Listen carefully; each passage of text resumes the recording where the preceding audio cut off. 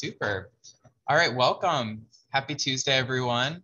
Welcome to part 2 of our 4-part series called Flutter by, thinking about how we can support our pollinator friends around New York City.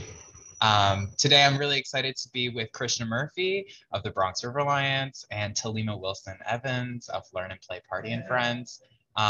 So let's do a little introduction before we dive into today's discussion. So as y'all know, my name is Nathan Hunter and I am with the Bronx River Alliance. And I help run an edible food forest out of Concrete Plant Park called the Bronx River Foodway. It's the first series of edible gardens inside of a city park where folks can go and forage for some of their favorite foods, including blueberries and raspberries and mint and other great things. I'm excited to be joined by my coworker, Christian Murphy, and would love to hand it off to Christian to introduce himself. Thanks, Nathan. So my name is Christian Murphy. I'm the ecology coordinator at the Bronx River Alliance. And so a big part of what I do is I run programming for students and volunteers who want to get a little bit of science research experience. So folks can come on down, practice taking water quality measurements, and learning a little bit about the environment. And I collect the data along with these students and volunteers. And together we kind of just learn about the health of the Bronx River, a little bit about the pollution that we're finding and how we can make things better. And so I love to work with volunteers and with students to just kind of figure out solutions so that we can keep the Bronx River a healthy and beautiful place. Yes, and overall, that is our mission, to make sure that the river is a vital, healthy resource for our communities and the corridor through which it flows. So grateful, Christian, for you to join us. And I'm going to hand it over to Talima to do a little introduction. Thanks, Talima.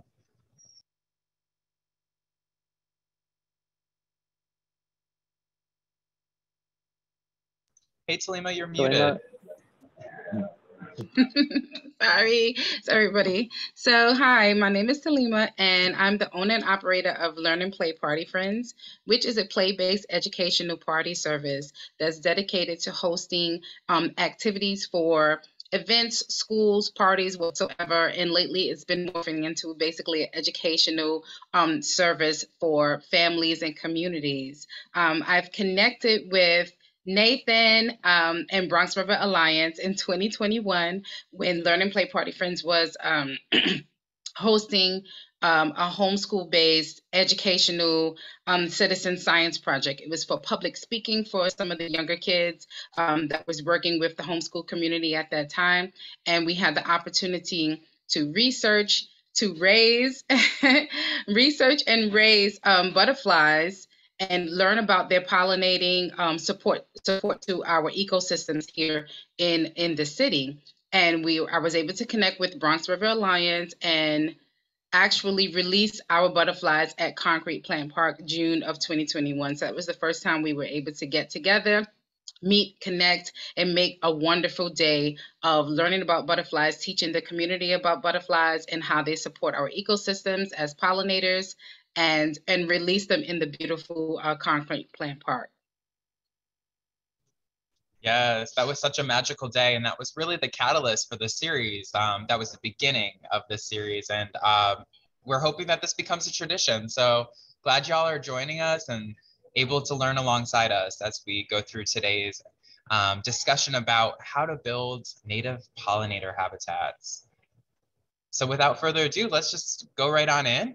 I will say, let's just do a little recap for those that missed our first series last week or 2 weeks ago, which was diving into pollinators, the insects and the animals. So we learned that pollinators are the creatures, are the animals and insects that actually do the work of pollination. And pollination impacts our lives every single day. Anytime you pick up an apple or food, odds are a pollinator was involved in the process of creating that food. So on the bottom left, you'll actually see a bee taking pollen from that first flower and bringing it from the anther, which is that yellow part, and bringing it to the stigma, which is that green part. And that green part actually would turn into the fruit. So without these bees and butterflies doing this job, we would not have the food we all love. We all love to eat and need to survive. We also learned that bees and butterflies and all pollinators You know, there are two categories. There are the specialists, and then there are the generalists. The specialists have very specific jobs and are very picky about what they eat. They specialize in and adapted with certain plants. So on the top here, you'll see an image of a bee just going in on a blueberry plant, a blueberry flower, and that bee evolved to support blueberries. So there's a special bee out there that is the only type of bee that can pollinate blueberries. That's a specialist. Now, generalist bees, that's actually about 75% of the bee population. Things like honeybees, they're generalists. They will forage from all different types of flowers, not one specific flower. So on the bottom, you'll see a honeybee enjoying an aster plant. And asters are a great flower for all types of pollinators, not just bees. Now we learned about all the diversity, right? Pollinators aren't just bees, and they're not just butterflies. They also include moths and other insects. And you'll also notice that depending on their life cycle, they'll look different. So on the top right, we see that a monarch caterpillar looks very different than the monarch butterfly. And a moth looks very different than its larvae. So we want to make sure that when we see the caterpillars, we remember that they may be in the process of evolving and turning into its final mature insects. So like the butterfly or the moth. Let's see what other insects we learned about, other pollinators. So we learned about wasps. Wasps are actually a really important pollinator. We learned about bees already. We learned about flies. Flies are actually a really critical pollinator in our environment, as well as beetles. The most common is a lady beetle or a ladybug. Here we have some emerald beetles. And then we can also look at our birds and remember that they also support our pollination process. In particular, the ruby-throated hummingbird, which is a native hummingbird to the Northeast. And some of you might remember this hummingbird from Pocahontas, the Disney movie, where Flick plays a major character in that movie. And that is a native hummingbird to the Northeast. So you can find these, but they're very rare and they move very fast. So that's a quick recap on pollinators. And I want to encourage you as we go through today's conversation to use the chat feature. If you have thoughts or ideas, you can put them right in the chat and share with us. And we'll be reading that throughout the whole entire next hour. But the real question is, what are habitats? So I'm curious, anyone out there, what comes to mind when you think of a habitat? Or even when you see this image? Feel free to unmute, or you can add to the chat.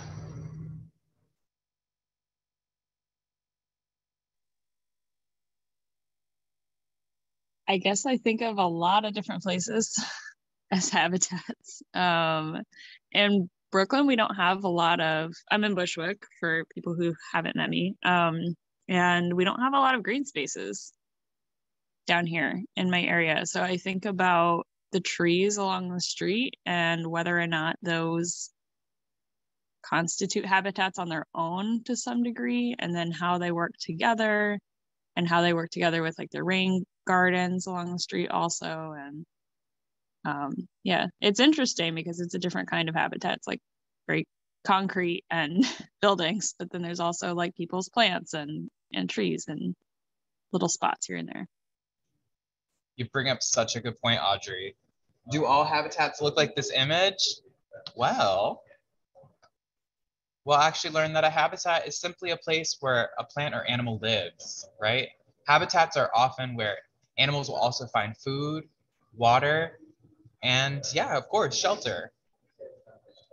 Now, the real question is, do all habitats look the same? And I'm gonna tap on my friend Christian to answer this question. Thanks, Nathan. So no, as you can see from these images, all habitats do not look the same. If you walk through Concrete Plant Park or you walk through Jamaica Bay in Brooklyn, you will see that those two spaces, although they're both in New York City, can look very different from each other. So it really depends on what's in the environment, right? So if you live near the ocean, your habitats are going to be a little different than if you live on top of a mountain. And the animals and plants that are in these spaces are specially adapted for these different conditions. So if we look at the screen right here, The first one, alpine pollinators. Alpine is a habitat that you find high up, high altitude locations that are high up on mountains. They're often kind of harsh. They can be quite dry and cold. Sometimes there's snow. But these are still great places to find flowers and to find bees and butterflies. And they're going to look very different from your desert pollinators, right? So these locations that are lower down, hot and dry. When you think of a desert, you don't necessarily think of a lush, location with big, beautiful, bright flowers. But these flowers actually can still exist in these dry locations. They just live their lives a little differently. And so in each of these locations, the plants and animals that you find have very special adaptations that match the conditions. So when you would go to a mountain, you're not going to look for a plant that you might find in a desert, right? So you're probably not going to find a cactus on top of a mountain where there's snow, right? But you would find a cactus down in the desert. And cacti are actually a really important plant because they produce some really, really nectar-rich flowers. So in a desert, for example, you will find bats and butterflies and hummingbirds all eating from the same flowers that are growing on a cactus, right? These prickly, kind of painful looking plants that humans don't really like to touch too much. They're such important plants for pollinators. So everywhere you go, you're going to find these creatures that are specially adapted for the conditions that they've, that are present.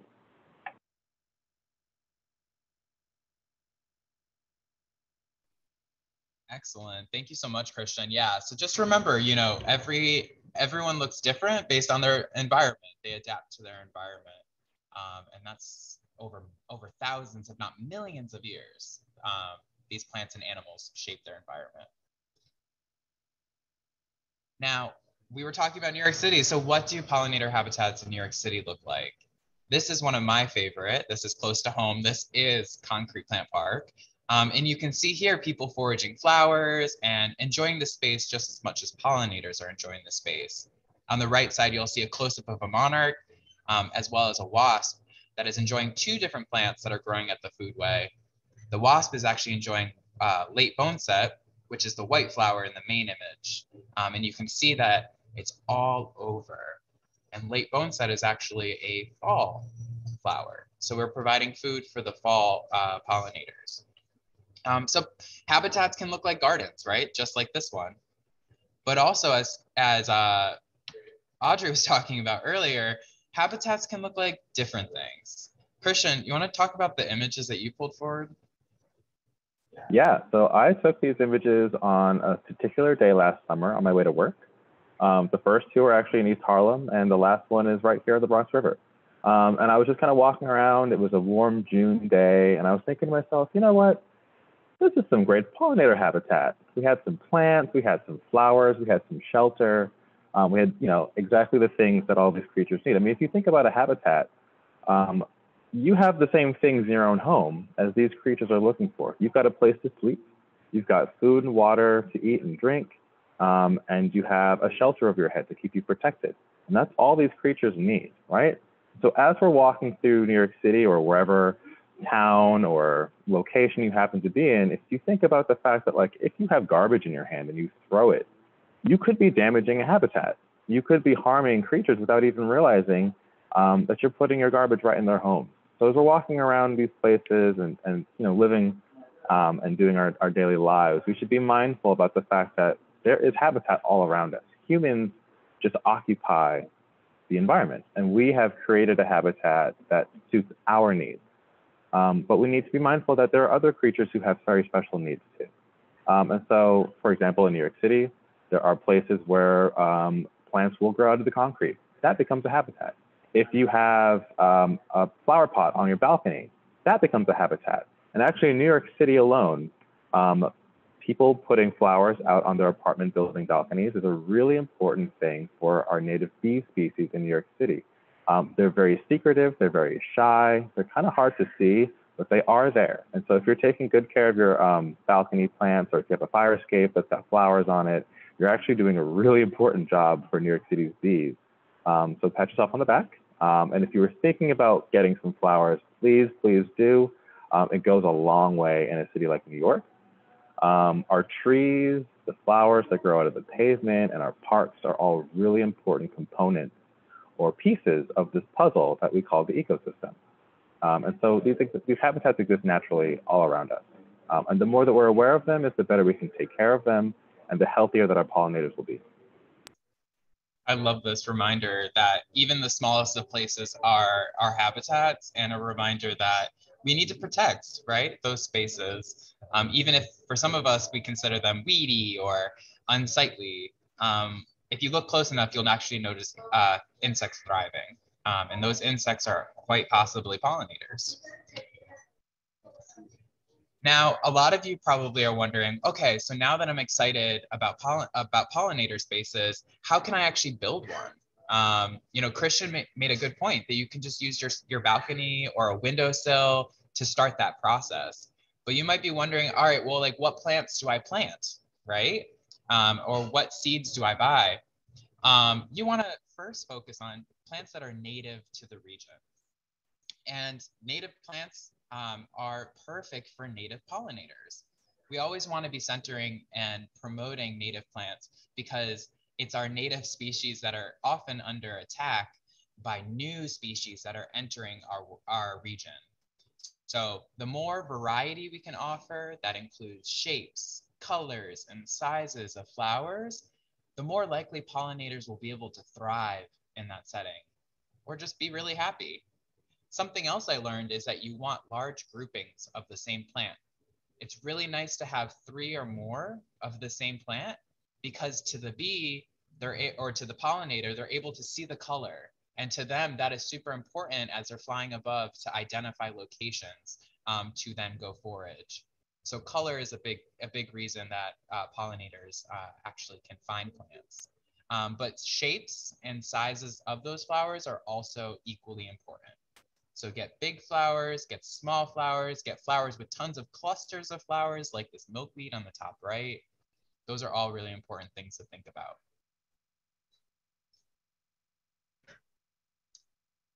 And as we continue thinking about how to build a pollinator habitat, we need to think about the seasons. A lot of us are really eager to plant stuff in, for the peak of summer.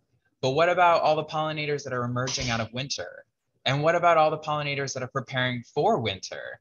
We need to think about every single season and make sure that our garden has flowers all times of year. You can even consider how your garden is a habitat for the winter months. So I didn't include winter in these images, but in the winter, although there are no flowers, that is an important time to consider, how is my garden actually providing shelter or a hiding place or a resting place for bees and butterflies and all different types of insects, pollinators in particular, to hide, to protect themselves from the cold temperatures over the winter. In the images you're seeing, you can see chamomile and Blue Hill sage on the left side. Both are really popular for foraging from pollinators. And then on the right side, and those are spring and summer, early summer. And then midsummer and all the way through the fall, you can plant echinacea and black-eyed Susans, which are really popular food as well as shelter for our insects. In the winter, these plants, the echinacea and black-eyed Susans, die back, and their hollow stems are the perfect place to hide over winter. Nathan, I want to point out, I love that in these images, you've got so many different colors happening here. We've got the blue and the white and the pink and the yellow. And why do we think that we would want all these different colors together in the same habitat? Well, if you think about if you were going to have breakfast, lunch, and dinner throughout the day, you probably wouldn't want to eat the same thing for every meal. So just kind of like how humans have different health requirements, pollinators do too. And so the different variety of plants that you see will be feeding different types of pollinators. And so you'll be attracting different species. You'll have butterflies, you'll have bees, you'll have moths. If you've got really deep flowers, you might even get a hummingbird. So the more different variety or different types of flowering plants that you have in a space is the more diverse or variety of pollinators that you'll be attracting. And I love that these images are showing that. Thanks, Christian. So other considerations we want to have are whether or not your plants are also food. So we've been talking a lot about shelter and also about food, I guess, but we want to think about actually the larvae stage. So On the right side, you'll actually see a spice bush swallowtail larvae. It's a cool caterpillar because it looks like a snake, which is intentional. It wants to actually appear to be a snake so that birds don't eat it. But what I like about this caterpillar is its name, because its name actually indicates which plant you should be planting. It's called a spice bush swallowtail larvae. So I pulled up an image of the spice bush, which is a native shrub that grows here in our understory. So just below the biggest trees, the spice bush grows in our forest. And without them, we would not have swallowtails. So in particular, the spice bush swallowtail. Now on the other side, I wanted to just remind folks that there's a variety of swallowtails.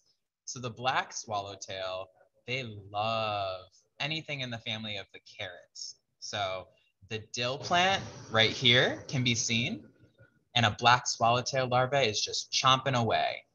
So for those who are looking to raise butterflies, but don't necessarily want to buy caterpillars from online, you can actually just plant these host plants, these larval host plants, and the caterpillars will come to you. And then once you find the caterpillars, you can use the same equipment, the same type of setup to raise your own pollinator inside. I've even heard of people placing the baskets or the cages right over the plant in their garden, and not actually bringing it inside, but allowing the caterpillar to stay outside and still having that opportunity to watch it metamorphosize. So I want to remind people, we don't want plants that are just beautiful. We want plants that are also feeding the babies, right? Feeding the larvae. So just ask yourself and consider, are these plants food or are they shelter?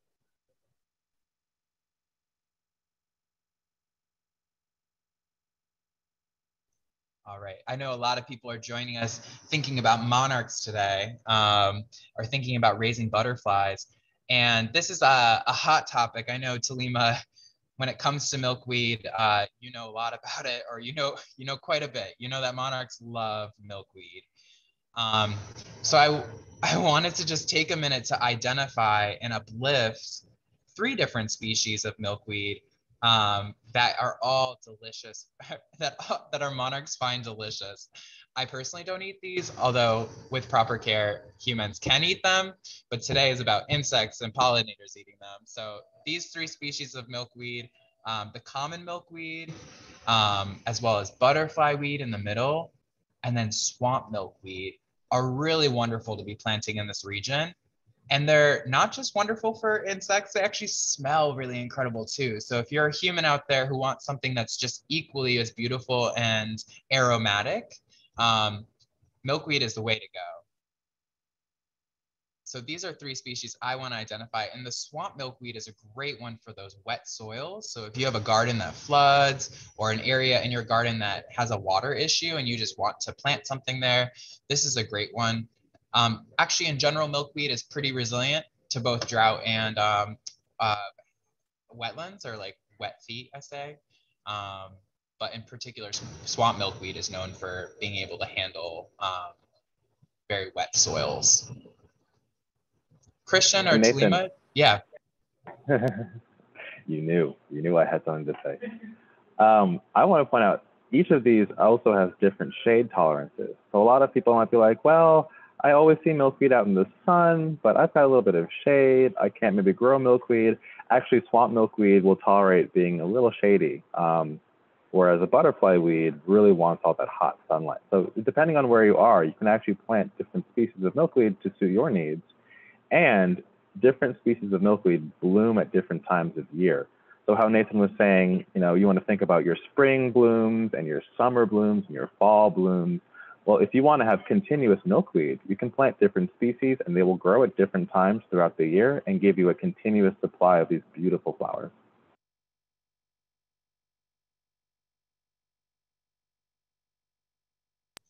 Thank you, Christian, for that. And I was just responding to Ronan's message, just like acknowledging that this plant has the word weed in it. And a lot of people will assume that just because it's been categorized as a weed by some, that it means that it has no value. And what we should all take away today is that just because the name has weed in it does not mean that it's a bad plant or something to be ripped out and thrown away, but instead maybe something to read more about and try to figure out why it's called that. We often call things weeds when they grow with a lot of vigor, a lot of energy, and they take up a space. They occupy a large space. So I will say that milkweeds are very good at spreading their seed and taking like replanting those seeds every single season in that area. So at some point, if you only have one milkweed plant, imagine you can almost predict that by next year you're going to have a lot more milkweed. So, but yeah, thank you, Christian, for saying all that. Talima, any thoughts about milkweed as we as we center on it for a moment?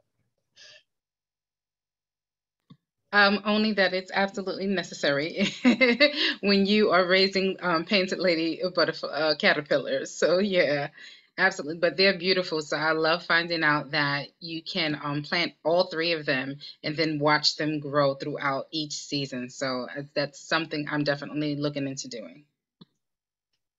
Awesome. And I will say their seeds are really easy to come by in the fall.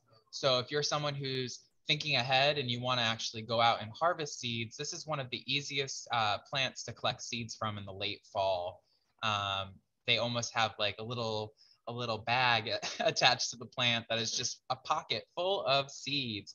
And just like dandelions, once you open up that little pocket, all the seeds fly into the air and they soar through the skies. And that's how they're able to spread and yeah, reseed for next year's butterflies.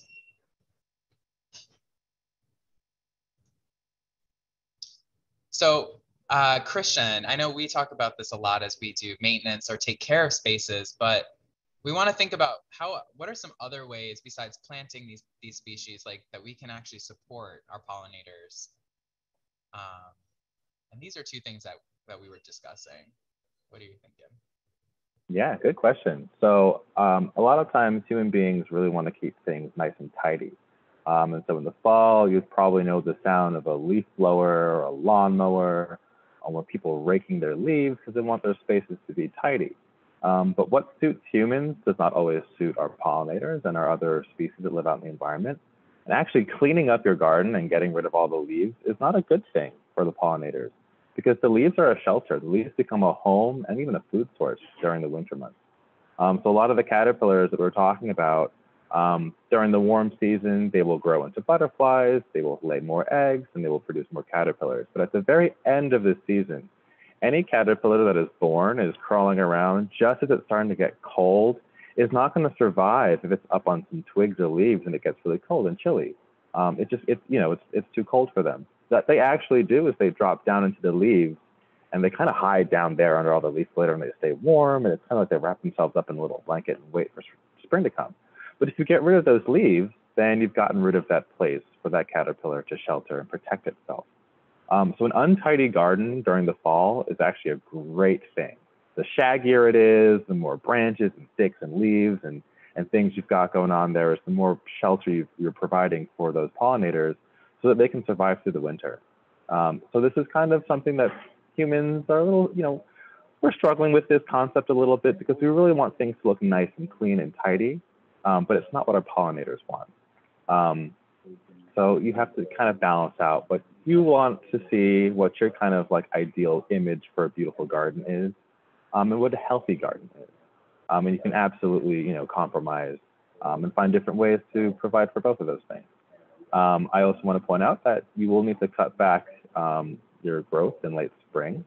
You want to provide space for flowers to grow, and a little bit of maintenance does help to encourage more blooming and healthier flowers for the new year. And all this work helps to keep the garden happy and healthy. I say garden, but it could be your flower box on your balcony. It could be, maybe you've got a little patch of flowers that grow outside your building, and you just take it upon yourself to take care of them. Any little maintenance you can do with these things in mind will help to have happier and healthier pollinators. Yes, and I'm loving the chat right now. I'm just in love with the idea of like falling.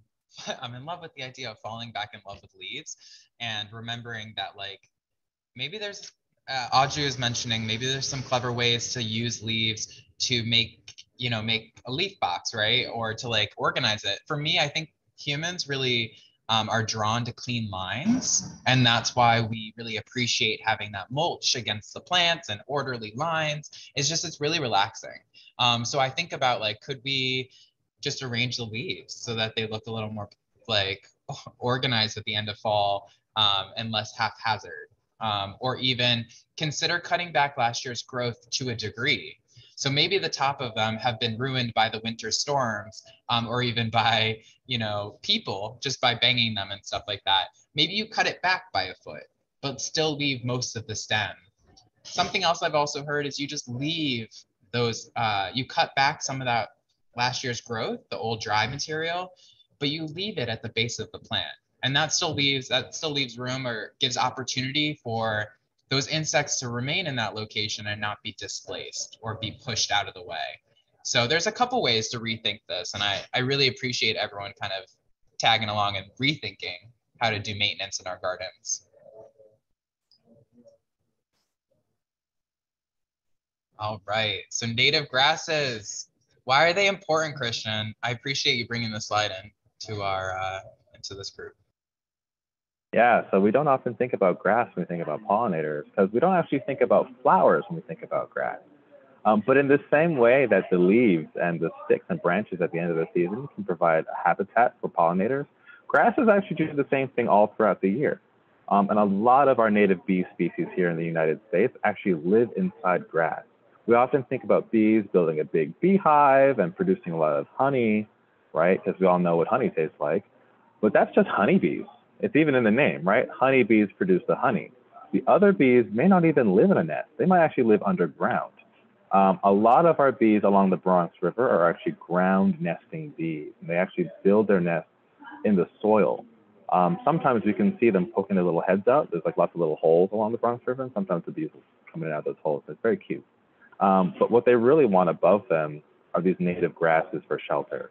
And so when there are places that the grass has been cut down or it's been replaced by plants that are unfamiliar to the bees, we start to see these pollinators disappear. So replacing those native grasses, putting them back where they used to be, will bring the pollinators back. And it's not just the bees that want those grasses too. Dozens and dozens of butterflies and moth species actually feed their caterpillars on native grasses. And as you might have guessed, some of those species are endangered.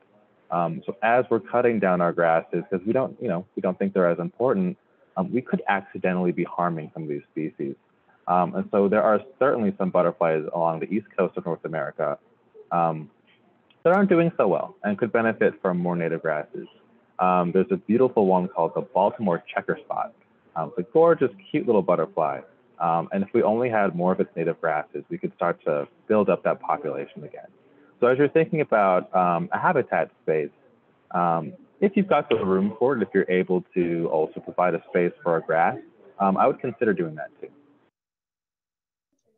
That's such a great reminder. I mean, I think a lot of us mow the lawn without even realizing what we could be doing.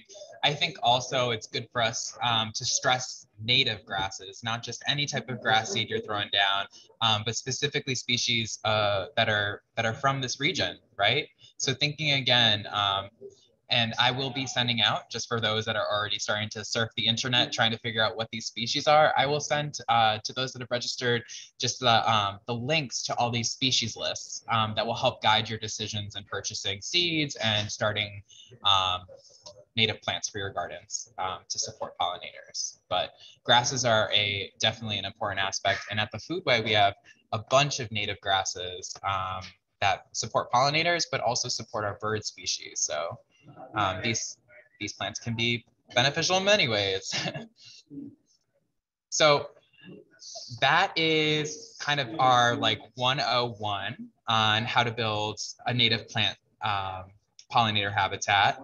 I wanted to share with y'all some resources that are coming our way or that are available for us all. There's different grants out there, but I also wanted to acknowledge for those that are looking to start things by seed, to consider just asking seed companies straight up for donations. Most of my seeds I don't purchase, I get for free. And not just because I work for a nonprofit and a government institution, but just because the companies naturally do that. They naturally give away seeds because they understand the importance. I will also say consider saving seeds in the fall.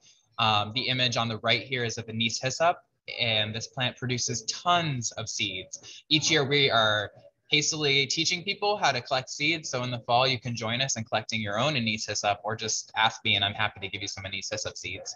And that leads me to the last thing of just like talk to a local group or ask a friend if they have any seeds that you might be able to start on your own. I know New York City is a big place with lots of people, but a lot of us are talking about pollinators, and a lot of us want to do more to support them. And so I'll share out these links after today's call.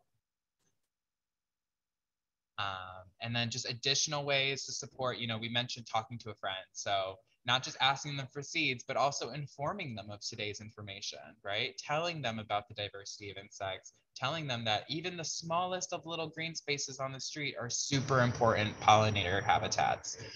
You can also join an advocacy group to advocate for our pollinators in New York City. NYC Pollinator Working Group is a group of volunteers that you can plug in and support either educational materials or even plantings. And they have a exciting Monarch Festival that is planned on October 1st at Brooklyn Bridge Park. So some exciting things happening. And then I will just acknowledge iNaturalist and NYC Ecoflora. Those are two great avenues to learn more about pollinators and to get in touch with the natural world. And this week, or not this week, next week, we're actually kicking off City Nature Challenge, which Christian and some other folks, myself included, along the river, will actually be going out to Bronx Park to identify all the different species growing in that park using the iNaturalist app. And that's an easy free app that you can download on your phone and take images, click images or take photos of the plants in your surrounding, and all that information gets uploaded to a database so that both scientists and your everyday person can understand what is growing and thriving in our ecosystems. So you yourself during this time can also be a researcher.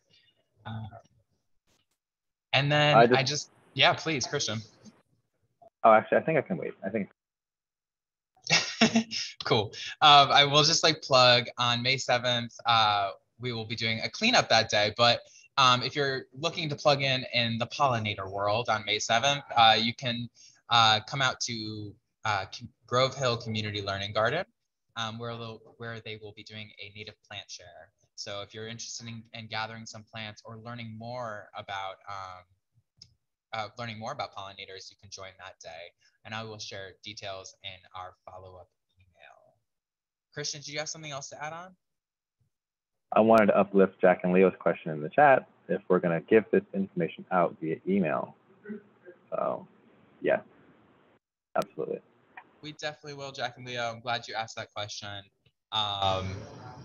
And I just welcome, trying to think, welcome anyone else to either unmute, or if you want to drop in the chat any questions. I feel like we were looking through the chat pretty well, but if you have something we missed, please feel free to jump on. Yeah, just a quick follow-up from some of the chat towards the end there about tidiness. If you keep these spaces free from trash and litter, that will help to discourage pests from moving in. Because a lot of times pests are not really looking at these spaces the same way that a pollinator is. They want to sit and eat some garbage and hide from the public.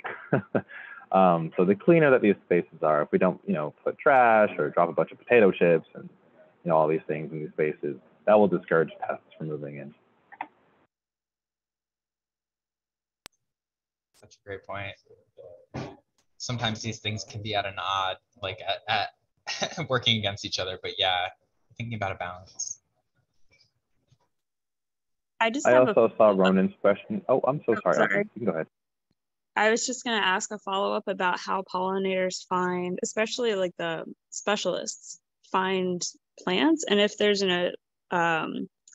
is it important, like you mentioned, having multiple plants might help because then it's easier for them to see the plant that they're looking for. But if there aren't plants nearby that like help them like connect the dots basically over to the plant, is it just unlikely that they'll find it? Or I don't know if you have any like thoughts about how important it is to have like connecting habitats to help insects travel, I guess. Is that a thing? Yes, that is a fantastic question. And it's a really big concern in urban spaces and agricultural spaces too, even. Yeah, we call that fragmentation, habitat fragmentation. When you've taken a habitat and you split it up into pieces with big gaps in between, it's not good for the pollinators. They really do want that continuous connecting the dots of one patch to the next patch to the next. Otherwise, they're having to fly over highways or fly over, big patches of concrete, and they can get lost. And so, yeah, if you did have some really unique plants on your balcony, for example, in the middle of Brooklyn, which you didn't necessarily live near a park, I'm sure that bees would find their way to you, but maybe not the specific bees that you're looking for. And so these specialist species actually are quite sensitive. And I love that you bring up this point. Our generalist species, they can kind of fend for themselves a little bit better. If they don't find maybe their favorite flower, they'll settle for their second favorite flower, right? But if you're a specialist species, you're really looking for very specific plants. And if you can't find it, you're going to be in trouble. So a lot of our specialist species are endangered. They're vulnerable, their populations are decreasing because they're having that hard time finding the food and shelter that they're looking for specifically. So the best that we can do right now is to continue to just plant up our urban spaces and other spaces where we have removed native habitats. So imagine if everyone in New York City, for example, had a green roof or a balcony that was covered in flowers of all different species. We would start to put back some of that habitat that we've removed, right? So in the interim, every little bit helps. And like I said, flower pots on balconies and fire escapes are really important because a lot of our bees actually live, you're not going to believe this, they actually live inside our walls. They'll live in the bricks, they'll live in the mortar, they'll build little nests that you won't hear and you won't see, but they're right around you. So if you have a flower pot on your balcony, now those bees don't even have to fly very far. They're just going to go around the corner straight to you. Yes, I'm seeing so many great chat. The chat is just like really giving me life right now. And there's some things I want to just uplift. So Ronan, you were asking about seed collection from public gardens and parks. I, in general, say that it's fine. I will say everything in moderation. Whenever you're taking something, whenever you're foraging or taking seed from a plant, you want to be considerate of all the other players in that ecosystem. So never take all of the seed from that location, right? Only take a couple seed heads and then move on to a new spot, take a couple seed heads, move on to a new spot, take a couple seed heads, and then collect them, right? And then you can process them at home later. And I do just want to uplift that seed swaps are a great place to trade seeds without worry of damaging ecosystems. So I will say this Saturday here at Starlight Park from 12 until 4, we will be doing a bit of an open house for this office that we're actually located in right now. And we will have some seeds for giving out. So if you're interested in some seeds and are available this Saturday, I'll have a seed swap impromptu happening from 12 to 4. You can come through and grab some pollinator species. And I wanted to just also uplift something Ronan had pulled up, which was a conversation around green roofs and acknowledging that they are great places for pollinators to forage and to find shelter. And that green roofs are also really great for humans, right? Because they keep our buildings cool in the summer and warm in the winter by insulating the building. Right? You can imagine a layer of soil on top of your building would trap any heat that is actually escaping the top of your building. So how great is it to plant flowers on top of your roof if your building is strong enough and you have permission from your building manager to do that. So I would say that's actually one of the best ways we see people expanding pollinator habitats now. Salima. Hi. Yeah, when you were talking and you were speaking about how like our urban spaces, the thought that came to mind was the NYCHA developments. In the NYCHA developments that are all around the city, I've noticed that they mow the lawn regularly, and the leaf cleanup is consistent. So I'm thinking about that, and then it's an abundance of windows pretty much throughout all of the NYCHA developments. And I'm connecting those dots right there, and I'm wondering how would one go about being able to connect with the NYCHA developments and hopefully inspiring a project that could produce or support many window gardens for the NYCHA developments, and educating them about the leaf habitats and stuff that need to be there for overwintering, and just being able to utilize the spaces that they do have that are available, and definitely are interacting with our ecosystem, and what we're trying to provide here for the pollinators. Like, how would one go about doing something like that, if you would know? That's a really Yes. great question. Oh, Wow. I would just like to identify that we have people on the call today from NYCHA, and some folks who are starting some rain gardens over at Bronx River Houses. And what I've learned in the process of supporting them, and other folks can please jump in, is really working within your building. So figuring out who are the people who are taking care of the property, talking to them about this issue. And then I will also just identify that there's usually a association of some sort at each NYCHA building, like that brings tenants together to discuss these issues. And that is a great place to begin the conversation and to share this information and to build support. And those are also the places that often have some funding to support these initiatives. Infinite, I know you're working with Bronx River Houses, and I see your hand raised. Do you want to? Yes, absolutely. So I'm definitely listening to what Angelina is bringing up into the space, and we are definitely establishing, and Nathan and Aggressive Alliance are supporting us in establishing a GI infrastructure in that space. And we also have a butterfly garden that's supposed to be coming up this spring at Bronx River Houses. So we've been working on curriculum, and some of this conversation is something that we can bring over to that space and make sure that we can create a space and time for the Bronx River community to be aware of this information. So I think that's a good place to start. And if you want to join the conversation with us, Selena, that would be greatly appreciated. Definitely, Infinity. I would love to connect with you. Just find out how you guys are going about it, and being able to share whatever wisdom and guidance that you have for me, so we can do this in other places. Thank you so much. I will definitely connect with you. That's exactly the page we're on, so it sounds good. Let's do it. I want to uplift a NYCHA housing development in East Harlem that I know of that has beautiful plant boxes in the little courtyard spaces where they're doing most of the mowing and raking. And this housing is actually growing crops. They've got sunflowers, and it's absolutely beautiful. It's one of the most beautiful little gardens that I've ever seen in NYCHA housing. And it seems like the residents, once they see that there, want to actually pitch in and help out to keep the space clean.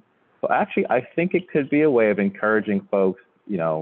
I do see a lot of people throw litter in the street and not necessarily take care of their space. But if it is already beautiful to begin with, I feel like folks are less likely to want to throw their garbage on the ground, and more likely that they would want to help to keep it beautiful. So it could be a way of encouraging folks, like, if you invest in this and want this for your property, you'll help it to be beautiful, you'll be helping the pollinators, and everybody wins. I can try to find out how they got that started. It's around 106th Street and Park Avenue. So I can see if I can find out how they got started and what, if there was any obstacles into getting that installed. But I would love to see that all across New York City and everywhere, really. So I love that question.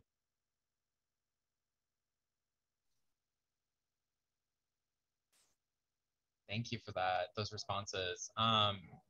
Does anyone else have any other questions? Jack and Leo, how you doing? Do you have any questions over there?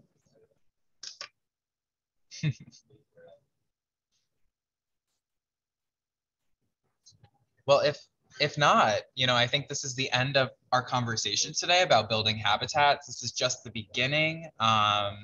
of the conversation. And I encourage you to come out to the Bronx River Foodway to see our pollinator habitat and how it functions as an ecosystem.